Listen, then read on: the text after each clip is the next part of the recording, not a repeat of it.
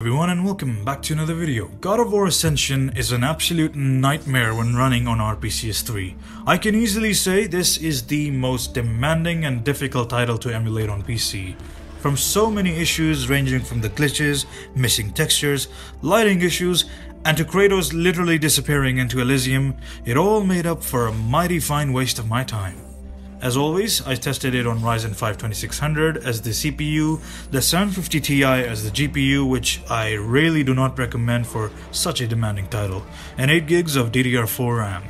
Now moving on to settings part, on CPU tab, these are the CPU settings, not much changed here. On GPU tab, 1080p resolution and not going higher, 16:16 resolution scaling threshold, also enabled FSR upscaling to 40%. ZCULL accuracy on fast, and right color buffers is also enabled.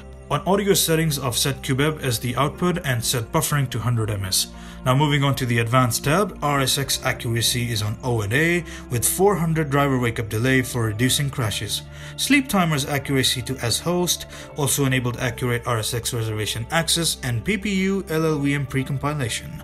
Max number of spurs threads to unlimited.